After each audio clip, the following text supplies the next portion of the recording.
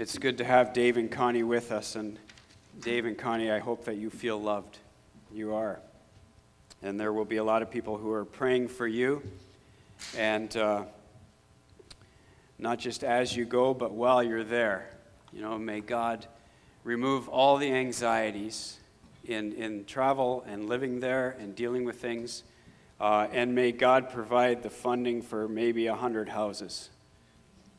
And we will go with you in our prayer. We've been looking in the book of John for the last few weeks, and we're going back there again to John chapter 4. And Israel has had a long and rich heritage and history, but not always days that were fantastic. And as a matter of fact, as you look through the Old Testament, maybe the best way to describe it is like this. They would follow God, and God would bless them, and things would go good, and they would prosper as a nation, and then they would forget about God and bottom out again, and then wake up, oh yeah, God, and they would, right? And so God would send people to constantly calling them back. So their lives were more like roller coasters as they followed God, yet God's heart was on them. And this long, rich history. And last week, I think it was last week, I talked a little bit about Babylon taking over Judah and had brought them into exile and didn't destroy their cities and kill all the people, but destroyed their cities and moved them in to where they lived to intermix and kind of hopefully disseminate through and lose the Jewish tradition and all that kind of stuff. I want to talk about the other side of that today a little bit. Let me rewind back and give you a little bit of this story. In the 1970s, as a teenager, I remember learning what's called the Walk Through the Old Testament. Has anybody ever done that? Does that ring a bell? Oh, there's a couple of you. Good. And what it is, it's a seminar you can go to, and they walk through all the stories in the Old Testament. And giving everything keywords and hand signals, you memorize bits of it all the way through, and gives you a crazy summary of the chronology of the Old Testament and the story of God's unfolding redemption through their history. And over the last bunch of years, I got a chance to teach that and travel around and do some of that, but my favorite was to do it at kids camp or in my grade 5-6 Sunday school class that I taught. And we would take all year in that Sunday school class and go through all of these stories of the Old Testament while we taught them the hand signals and the things. And at the end of the year, we had all kinds of prizes. If they tracked with us, I promised them that if you track with us all year, you'll know more about the Old Testament than any of your parents, including the pastor's kid. But what we would do at the end of the year is we'd have a big party, we'd get together, and everybody would try to do it, and the people that did it mistake-free the fastest got these great prizes. I want to give you a little bit of it today. I'm not going to do the whole thing, because I want to stop where Babylon takes over Judah and pick up there, because it shows us how historically they got from here to there, right? And this is what it looks like. If you know it, then do it with me. You'll see if I get it right. Creation, fall, flood, nations, 4,000 years, Persian Gulf, Salt, Sarah, Abraham, Lot, Terah, Tigris, Euphrates, Haran, Terah dies, Sea of Galilee, Jordan River, Dead Sea, Mediterranean, Israel, Ishmael, Isaac, Esau, Jacob, Joseph, Egypt, Jews, Egypt, 400 years bondage, Moses, let my people go. No, 10 plagues, Red Sea, Mount Sinai, law, tabernacle, Levites and priests, offerings and feasts, counting the faces, Kadesh, oasis, 12 spies, wanders, dies. Moab, Moses, 3 sermons, dies. Joshua, Jordan, Jericho, divide, conquer, south, north, divide, settle, 12 tribes. Right? Now is where it changes a little bit, because we have the period, the judges. And we have Gideon and Deborah and Samson. Every man did that which was right in his own eyes, except for Ruth and Samuel. United kingdom. Saul, no heart. David, whole heart. Solomon, half heart. 40, 120 years. Divided kingdom. North, south, Israel, Judah, 1920, 08. Assyria, Israel, scatter. Babylon, Judah, exile. I'm going to stop there. There's lots more to it. But I do that to bring us to this place because I said that in the divided kingdom there was north and south. Israel went north, and that was 10 of the tribes. Judah and Benjamin, called Judah then, went south. And they split in 722 BC because some of them didn't want Solomon's son to be king. So these 10 packed up and moved north. These 2 embraced Solomon's son as their king and stayed there. Have you ever been part of a church split? Many of you have, as I've had these lots of conversations. And you know what? Here is a nation split. And for 700 years leading up to the time of Christ, they split. That was 722 BC when Assyria took Israel and scattered. They didn't destroy their cities. They took some of the people and scattered them all over the place and moved other people back into the cities. So some of the people lived right where they've always lived, but my next door neighbors were new and they were foreigners and all this, and this was horrible to the Jewish nation. And the dream of the Assyrians was, by infiltration and intermixing, we could get rid of this Jewish culture and the Jewish religion and all that kind of stuff, just, right? And they're staying in their own homes. So in 605 BC, Babylon took over Judah and exiled them and took them, we talked about that last time, with the same intent. Let's not make them slaves or anything. We'll just intermix and get them in our culture and it'll just kind of disappear. So the 10 tribes that went north, Israel, and I said 1920-08. That is the number of kings. In Israel in the north, there was 19 kings. In Judah in the south, there was 20 kings. In the north, there were 0 good kings. In the south, they had 8 good kings. So still, out of all of those kings, only 8 of them were good. And they had a time period where they really, really rough time period with God after they had split. So this feud was going on for hundreds of years.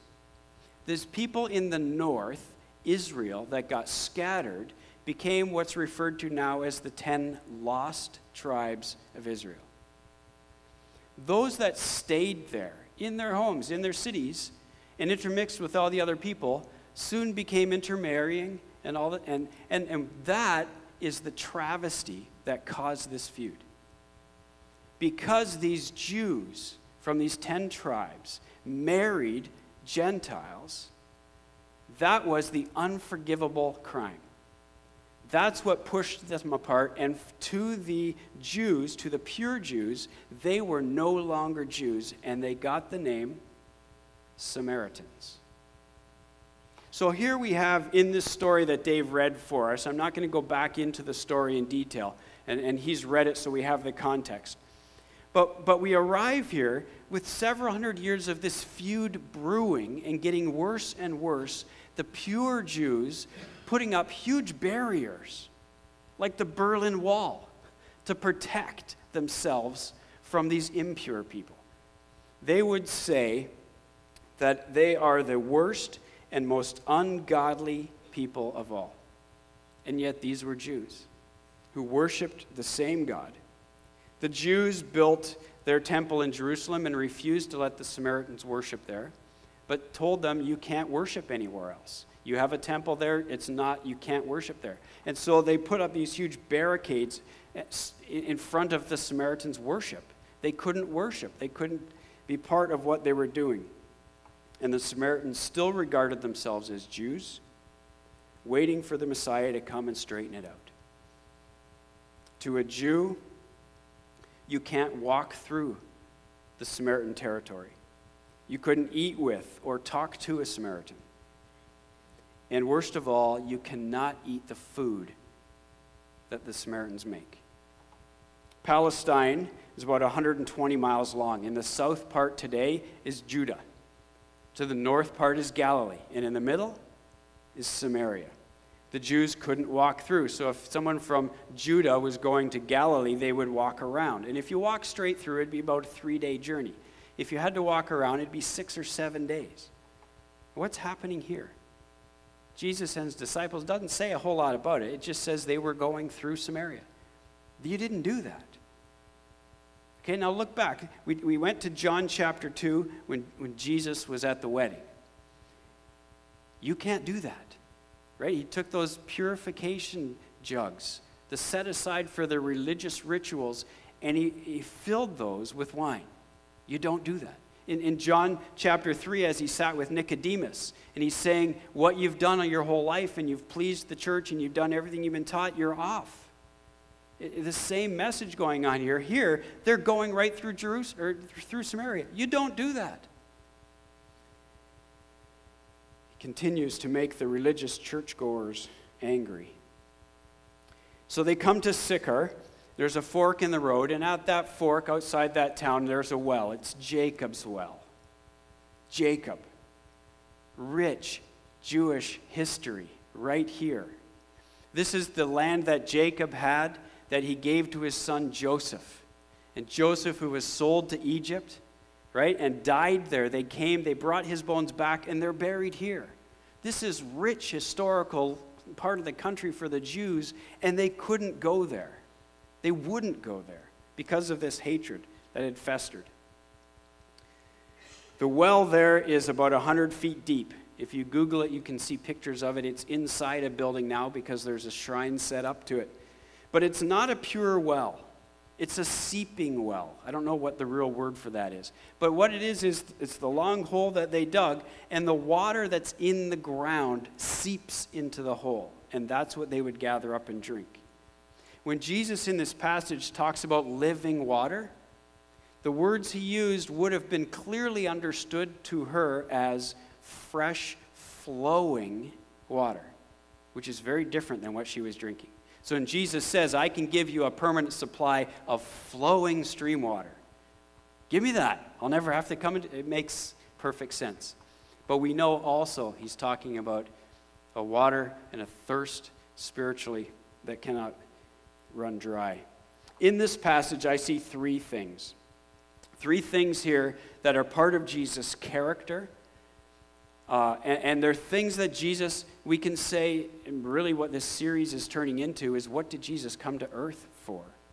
I started a couple of weeks ago saying we want to walk through here and look at how Jesus made disciples.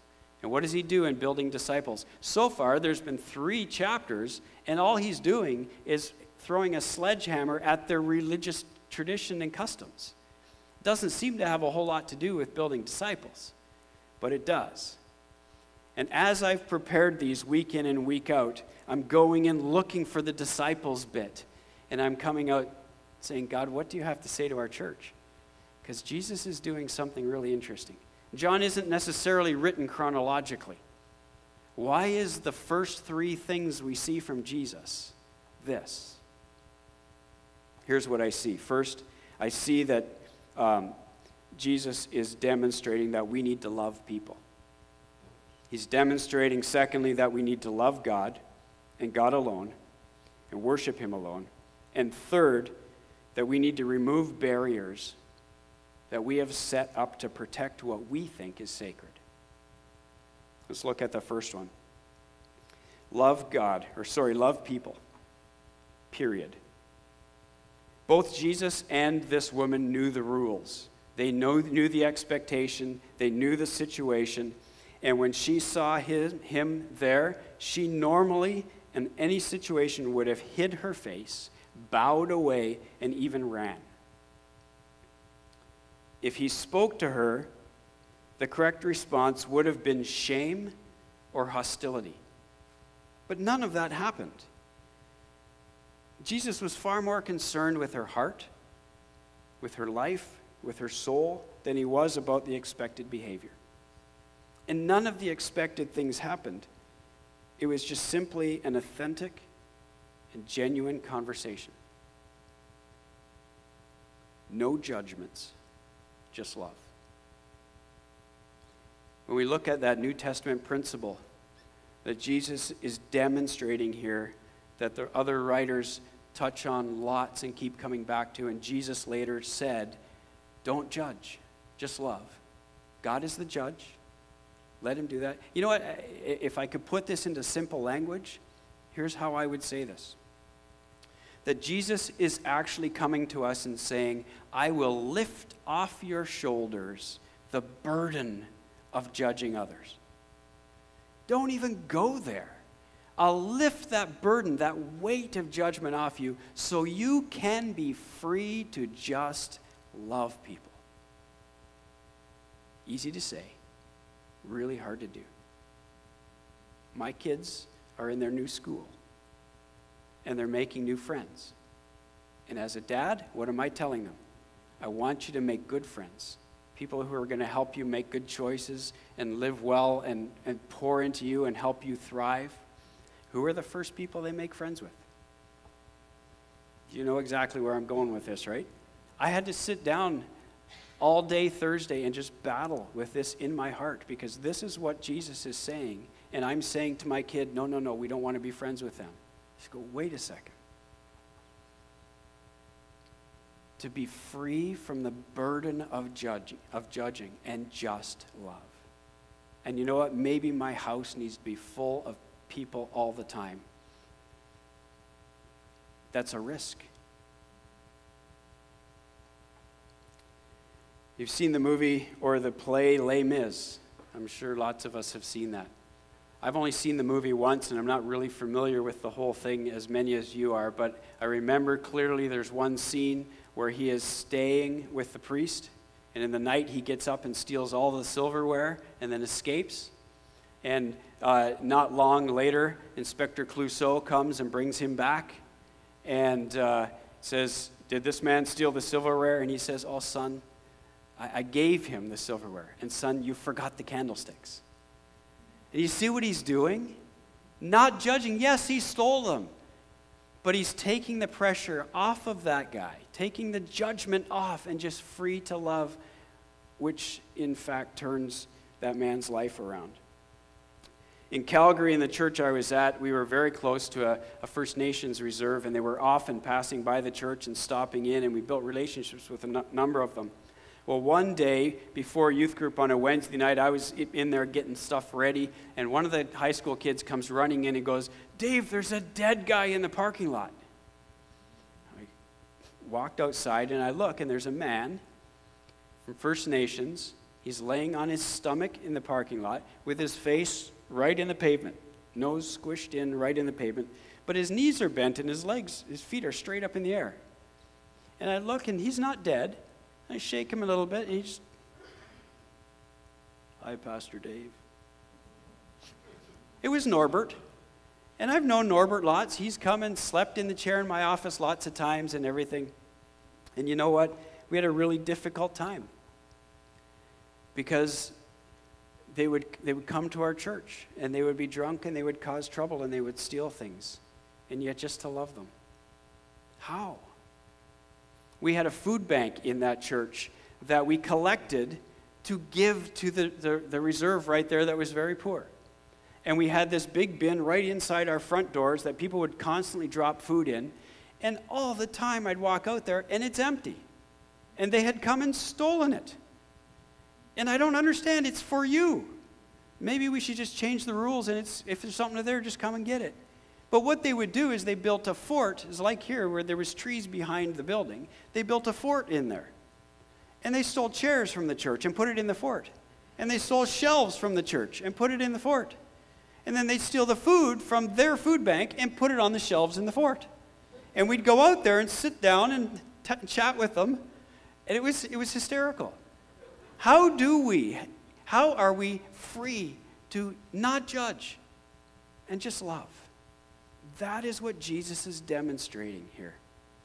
I read a story, as I was talking with my kids this week, I had read a story a long time ago, and I remembered I was sitting down telling Jackson this story. No idea if it's real or not, but it makes a point. I read it years ago. It's two little kids in kindergarten. And in the kindergarten class, the desk is pushed together in pairs. And in the very, very front row, a little boy and a little girl were desk mates. And the boy had an accident. And the girl sitting beside him knew full well, right? So what do? In most cases, you stand up out of your chair, you back off, point your finger, and everyone in the class knows that this poor kid has wet his pants. Am I right? That's the normal response. What this girl did was not make a scene. As the boy was whispering to the teacher what had happened, she got up and walked over to the other side of the classroom, picked up the goldfish bowl, brought it over to the desk, and put it down on the desk that was tilted. As soon as she put it down, it fell over and soaked her and him. And I thought, what a great example. Don't judge. Just love. And that's what Jesus is telling us, the first thing here. The second thing is to love God. To stick to truth and worship Him alone. I think we do get bent out of shape on this a lot, and we get our blinders on and we put up barricades, and I wonder sometimes we end up worshiping ourselves more than we worship God. Dan McCauley, when he was here a couple of weeks ago singing, I don't know if you were all here, one of the things he said, said a story about this kind of thing, and he said to the lady, I'm sorry, we forgot to tell you we're not worshiping you today.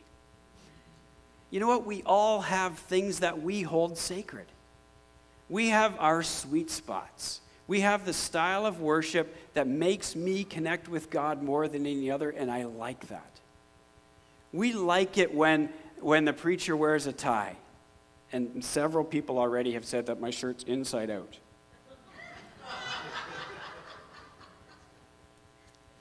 We like that. We have these things that are sacred to us of varying degrees, and it's the reality. Some of them are incredibly valuable. Some of them are just there. But the same as turning the water into wine, the same as the conversation with Nicodemus, Jesus again makes the same statement. The Samaritans were forced to worship on their own and not in the place they were only allowed to worship. And Jesus says, it's not about that. It's not about the place. He says the day is coming when all of this will change and you won't worship in a place. You'll worship in spirit and truth, and He's looking for people who will worship in spirit and in truth. The Samaritans were stuck. They were trapped by what the Jews held sacred. The trappings, the rules, the expectations, the traditions. Got any? David demonstrates 4 hearts of worship. The first one that David demonstrates is a responsive type worship. And in this, God is the only stimulus.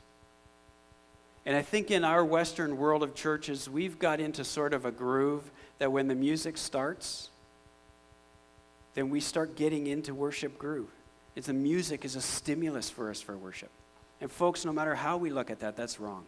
God is the only stimulus. The second kind of worship we see in David's life is a pleasing worship. This is where God is the audience. Where we gather together, we sing, and we may as well all be up here because we are singing to an audience of one. And this is where I get into trouble because some days I really like it. And some days I don't. And I have to shake myself and say, folks, then I'm not the audience. And you are not the audience. God is the audience. That's a pleasing worship. It's not about whether I like it at all. Is God pleased? The third kind of worship that I see in David's heart is a sacrificial worship. And this is where God is valued, and maybe my values are hurt a little bit. Maybe my wants and my desires are sacrificed to bring worship to God. God is valued. The fourth is a participating in worship where it is us together serving God. Not serving each other, serving God. We all come with sacred things.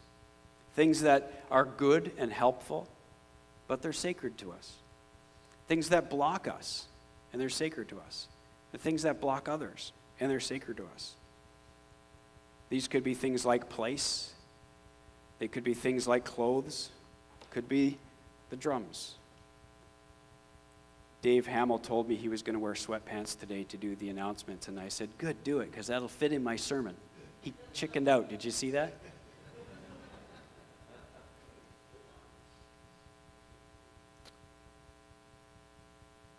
This week already, in the last couple of weeks, I've talked to many of you, and I'm starting to hear little bits of your story. And I talked with Gary Crozen, and I know I only got the surface of all the things he has to say. Is he here right now? But you know what, Gary, the radical life change when God grabbed hold of him. I talked to Jean-Marie and got some of his story this week, and the radical change when God got a hold of his life. And let me ask, when God got a hold of you like that, did any of that other stuff matter? No. Why? Because Jesus and Jesus only. Jesus is looking for people who will worship in spirit and in truth. There is a church in New Jersey that I've kind of been following. They meet in an open pub. And half of the Christians across the United States are livid that they would even do this. It's appalling. And the other half are following with support and prayer. And God is doing great things. Third thing, that brings us actually right to number 3, is can we actually remove barriers? Barriers that we have set up and things to protect things that we think is sacred. The 800 or 600-year-old feud with the Samaritans. Jesus was not to talk to the Samaritans, let alone walk through their land. If you were a Jew and you intermarried with outside race, your family would have a funeral for you. It was the unforgivable crime. These people were no longer Jews, and they were angry and hostile. And yet, what do we see? Jesus is not only walking through Samaria. Where did his disciples go? Verse 8. Disciples went into town to buy food. You can't do that. They are already learning that it doesn't matter. In all of eternity, these things don't matter. God only. The disciples were already getting it. Jesus very intentionally was breaking down barriers. It was a woman.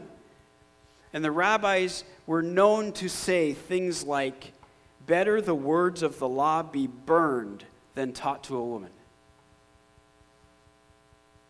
This is the beginning of the gospel being universal. This is the beginning of people being treated equal, with equality. The rabbi was not allowed to talk to any women in public. Jesus did it over and over and over and over. There were Pharisees that were called the bruised and bleeding Pharisees. You know why? Because every time they saw a woman on the street, they would cover their eyes, and they would often walk into walls and fall off the curb. They were so adamant. Jesus infuriated the religious, proper, church-going people, very intentionally breaking down barriers. Third thing was this was not just a woman, it was a woman of reputation. And no man, no decent man would risk his reputation by being seen talking to her in public. Jesus intentionally breaking down barriers. Well, folks, what are our barriers? Have we got things that are sacred or things that we've set up to protect what we think is sacred? Are we excluding people or blocking people or making it difficult for them to fit in? In my years as a pastor, we've dealt with dancing in the church. We've dealt with having women on the elders board. At Ambrose in the university I was teaching at, we criticized like crazy because we opened a conversation with the Catholic Church. All things that people have set up as barriers. Can we remove the barriers? The Berlin Wall. You folks, most of you have lived through that whole experience. You understand that. The Berlin Wall was there to keep people out, not keep people in. And when it came down, we understand what it means to break down the barriers. And can we do that, even if there's risk involved? If it's not a core issue, can we open our hand? So God is worshiped, God only. And we can love without judging. This is exactly what Jesus is doing 3 chapters in a row. The feud, the people are saying, we will never surrender, we will never back away from my position. You know what? We could argue about all kinds of things. We could argue about whether we should speak in tongues or not speak in tongues, or whether we should worship on a Saturday or on a Sunday. you know what? Maybe we should just relish our differences. Agree to disagree, focus only on the Father. I was part of a conference in the year 2000 where the conference for a large denomination in Canada was making the decision to remove the word premillennial from their statement of faith. Half of the room was livid. They were crazy angry because we can't remove that. That's a doctrinal truth. The other half of the room is saying, it doesn't matter. Jesus will come back. Does it matter if it's before or after? And the thing was, it was viewed as this was an exclusive term, that we believe this, rather than saying, what is central, what is core, let's focus on that, and I can sit beside someone who believes a little bit different than me, but we've got the core. We're worshiping the Father together. Does that make sense? Folks, in this room, and in our first service, we have people from a Pentecostal background. We have people from a United background. Why are you sitting together? That's sarcasm. We have Catholics, we have Alliance, we have Lutheran, we have Anglicans, we even have Irish.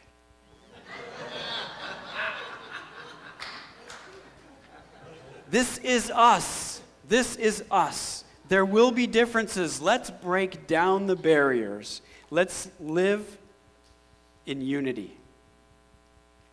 God has made us Sabal Christian Fellowship.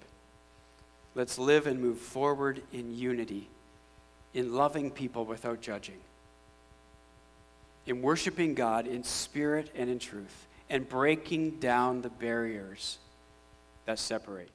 And we know that the Son of God has come and has given us understanding, so that we may know him who is true, and we are in him who is true, in his Son, Jesus Christ.